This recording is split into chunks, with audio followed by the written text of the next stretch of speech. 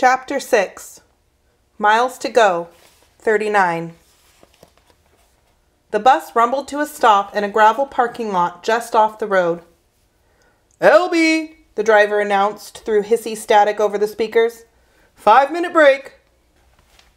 The door at the front creaked open, and the driver and a couple of other people got out. It was raining. Clouds covered the world from one edge of the sky to the other, and they were so dark gray they were almost black. Wind pushed and pulled at the trees.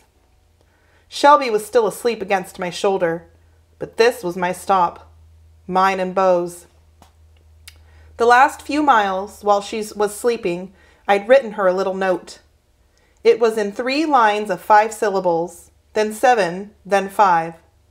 It was mostly about being mad. Well, about not being mad. I slipped it into her hand. She licked her lips and her fingers closed around it, and her head rolled back against the seat and off my shoulder. I stood up, grabbed the handle of Beau's duffel, and slid past her and out into the aisle. Her brother was sitting, looking out the window. Muffled sounds of angry music seeped out of his earphones. I reached over and yanked the closest one out of his ear. His gaze snapped over to me. "Pay attention to her, you stupid jerk," I said. His mouth stayed open in an O of surprise. I walked off the bus. The town of Elby wasn't much. A curve in the 2-lane highway, some wet-looking houses, a crummy motel next to a gas station. An old train car off the tracks had been turned into a restaurant. My stomach went back and forth between starving and pukey. I had to try and eat. Rain drizzled around me, poking at the puddles in the gravel. My head was a broken drum that was still getting pounded with a mallet. I kept one eye closed. My head hurt so bad. While Beau ran around in the shadows of the trees, sniffing and going to the bathroom, I fished the pills out of my coat pocket. The bottle rattled in my hand, promising me a break from my headache. But I knew the pills would make me sick again. Another meal lost down a toilet. And I needed to eat. I needed to be strong. I chewed on my tongue, then pressed and twisted the lid off the bottle. Before I could change my mind, I flipped the bottle over and dumped it out. The round little white pills dropped like hard, heavy snowflakes. They almost glowed, they were so bright in the dark world of the parking lot. They fell with little splashes into a muddy puddle at my feet. I'd have to take the pain from here on out. It wouldn't kill me. Well, it would, but that was kind of the point. That's the truth. The waitress in the railroad car was too busy to ask too many questions. I told her my mom was sleeping in the motel across the street, and she pulled a pen out of her hair and asked me what I wanted to eat. The food was good, and I kept it down, chewing through my headache. Beau sat still like a saint in the duffel at my feet. The meal was salty and hot, and I slipped him as many bites as I could. While I waited for my change, I looked out the train car window through the rain to the gas station. One car was filling up at the pump. A couple of people with big hiking backpacks stood against the wall, just out of the rain. In a little while, a shuttle bus would pull up to take people to the mountain. It was the last part of my trip that I wouldn't be walking. According to my plan, anyway. But in my plan, I had the $50 for the shuttle ride. I could ask the hikers to give me some money, but I didn't want to. I was doing this thing all the way. I didn't need anybody's help. I didn't want anybody's help. And they'd be suspicious anyway. Why would a kid want to go up a mountain all by himself? You could die up there. I grabbed my change when the waitress brought it and walked across the street to the gas station. I didn't really have much of a plan, but I knew where I was going, and I knew how to get there. That was my plan. I leaned against the wall a little ways down from the hikers. They were a young couple, like in their 20s. They both had long hair and bandanas around their necks. The guy looked over at me. "You going to Paradise?" he asked. "Yeah," I said. I waited for his next question and wondered what lie I'd come up with. But the guy just nodded. "Cool, man," he said. "Shuttle should be here any minute." While we waited in the gloomy afternoon, several more people showed up and joined us. An older couple with no climbing gear but 3 cameras and a pair of binoculars. A family with 2 little kids that ran around and screamed. An old guy with a walking stick who was so lean and healthy looking he looked like he could walk 1,000 miles without hardly noticing. I got lost in the crowd. I liked it. I sat down on the ground against the wall and petted Bo through the duffel. When the shuttle bus pulled up, there was a flurry of activity. Tickets and money were passed back and forth. Backpacks were handed over and hoisted aboard. The driver walked around with a clipboard. He looked busy and grumpy. I picked my moment. He was around the back of the bus, muscling a heavy backpack into the trunk. I grabbed my duffel and slipped through the people still standing outside and up the steps onto the bus. I wanted to sit in the back, away from the driver, but it was only a little half bus, and the only spots with 2 seats still open were right near the front. I needed room for Bo in his duffel.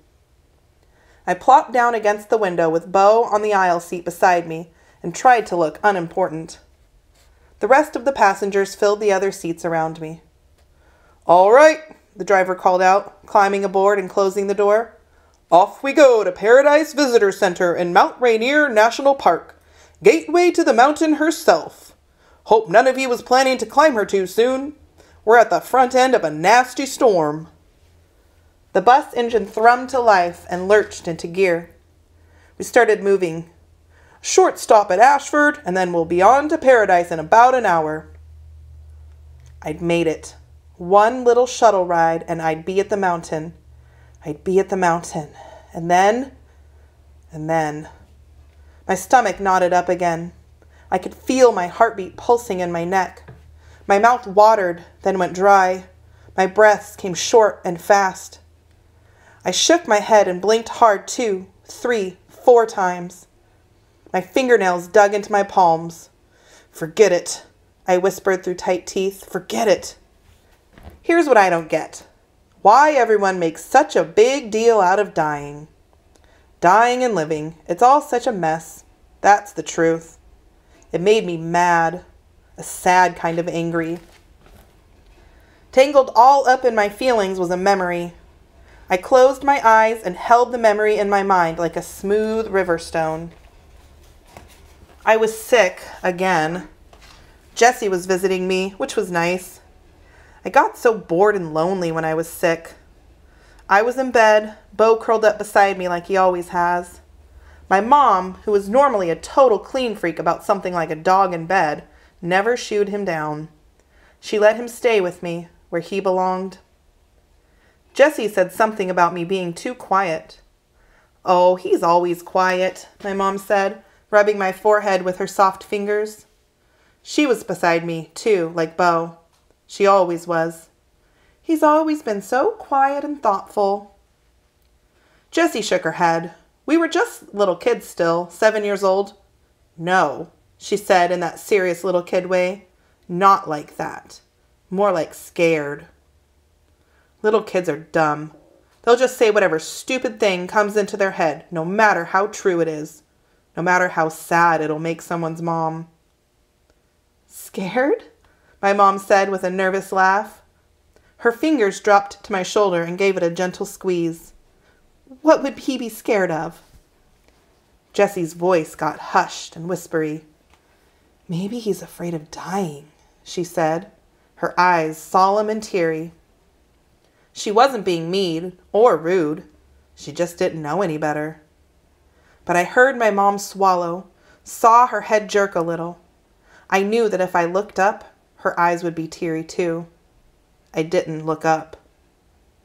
My mom started to speak. "Oh, Jess, that's a silly thing to say. That's just..."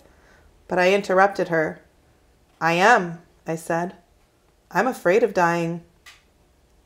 My mom's cool fingers rubbed softly on my hot forehead.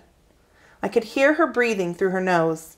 I could almost hear words rising into her mouth and then being swallowed back down as she waited for the right ones. "Being afraid is no way to be, honey," she said at last. I know it's hard, baby, but there's no use in being afraid." Her eyes dropped down to Bo in my lap. his ribs rising and falling in his sleep. "Look at Bo," she said. "Do you think he'd let anything happen to you? Do you think he'd ever let you be by yourself or fight something alone?" "No," I answered in my hoarse voice. "He wouldn't. He's the best. But dogs die, Mom. Dogs die." There was another silence. My fears and my sadness were all knotted up inside me. "Yes," my mom responded after a moment. "Dogs die. But dogs live, too. Right up until they die, they live. They live brave, beautiful lives. They protect their families and love us and make our lives a little brighter. And they don't waste time being afraid of tomorrow. Look at him now, honey." All three of us looked down at the dog asleep beside his sick boy. I scratched him behind his sleeping ears. "He's not afraid of anything," she continued. "Not worrying about anything. Just living his life for now. Just happy being here now with you. He's a good dog." He was a good dog. I reached down and patted him, laying in a duffel on a bus next to his sick boy. Now it was my turn. My turn to live a brave and beautiful life. My turn to live right up until I die. But I couldn't get my own words out of my head. Dogs die. I was so deep in my memory that I hardly noticed the bus pull over in front of a little hotel and cafe by the side of the road. "Ashford, folks," the driver called out, opening the bus door and killing the engine. "Couple minutes here. Some more folks getting on." I let my head fall back against the seat to wait. I was tired down into the center of my bones. But before my eyes could drop shut, the driver turned around and looked right at me and growled through his teeth. "I know what you're doing, kid. Get off my bus. Now."